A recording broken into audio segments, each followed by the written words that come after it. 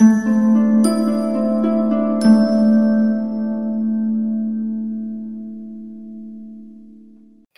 everyone, and welcome to another video by BioTeach London.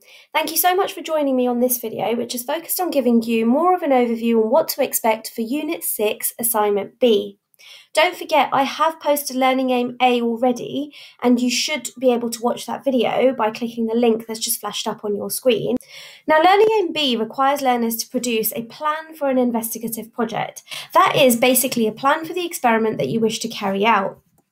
For the pass criteria, you need to be able to produce a realistic working plan, basically taking into account any possible constraints or anything that might be a hindrance to your experiment.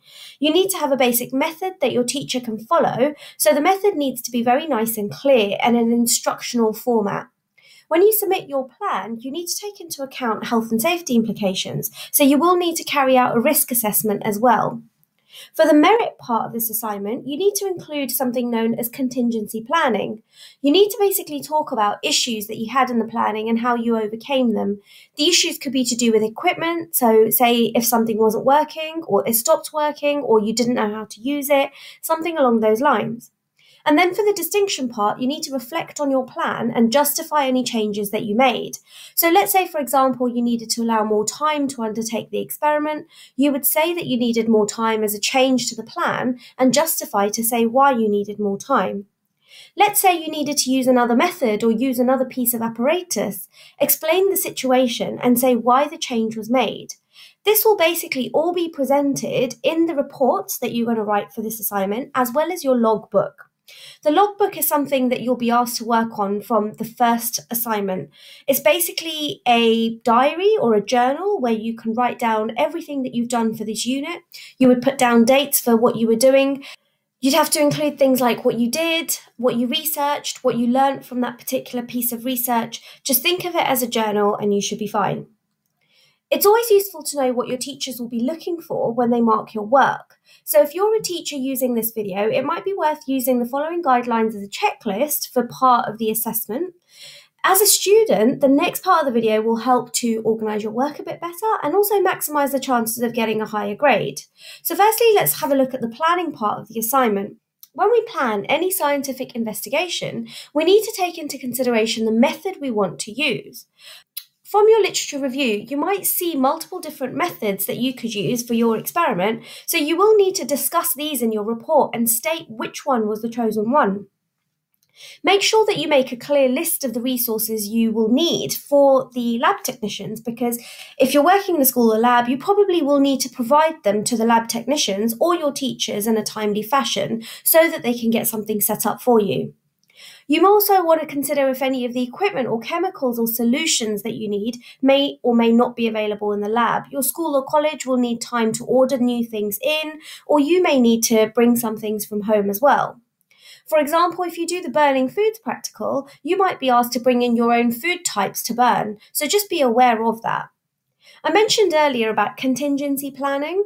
A contingency plan is basically a proactive way of avoiding any major blunders in your practical. So basically accounting for anything that could go wrong before something has actually gone wrong. And your aim really is to suggest a way past that in case the worst was to happen.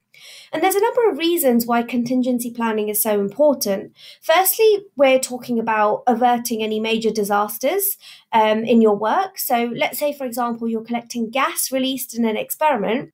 You can collect it either in a glass syringe that's attached to rubber tubing, or you could monitor the movement of an air bubble in a capillary tube filled with some liquid. By stating the options in your report, you'll be demonstrating that you've thought about the options that are available, and should something not work out in the way that you planned, then you've got a plan B that you can go to.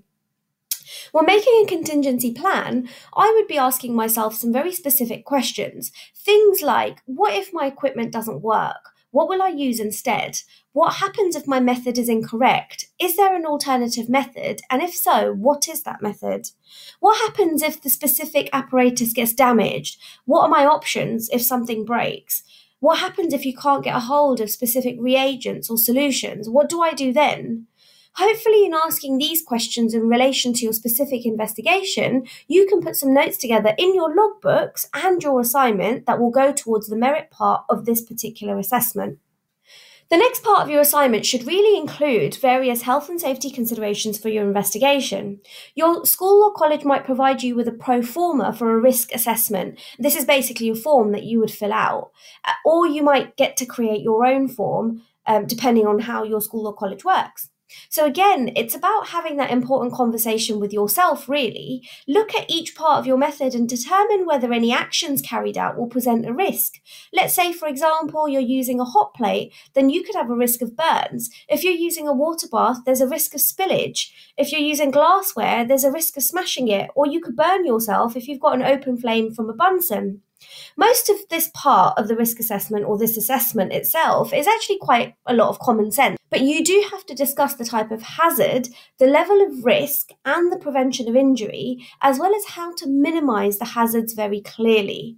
I personally would recommend that you create a table in your logbook to help you discuss each part of your investigation, just to make sure that you don't forget anything important. For example, you might need to consider wearing personal protective equipment, or PPE. So a lab coat, goggles, they're quite basic, but you might want to write down if you need gloves, if you're handling something that's an irritant to skin, for example. Will you need a face mask if you're using a fume cupboard, or, just to mitigate any fumes not taken up by the fume hood? If you're doing lawn cultures of E. coli, you'll be using aseptic techniques, and something like that will need disinfectant and very careful handling. So you need to pop that in your work to show that you've considered the investigation carefully. Some of you might be using subjects to experiment on. So, for example, many students choose to look at the effect of caffeine on heart rate. So you could pick Daphnia or water fleas if your school or college can get a hold of them, but there are some students who opt to choose human subjects instead. There are some ethical considerations for this. You would need to gain consent from individuals and also take into account their overall health and well-being before you decide to do an experiment on them.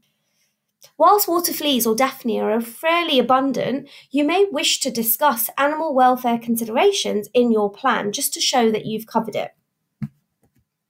So I hope that was really useful for you all. Feel free to leave me any questions or comments below this video if you have any, and share this video with anyone who you think might find it useful.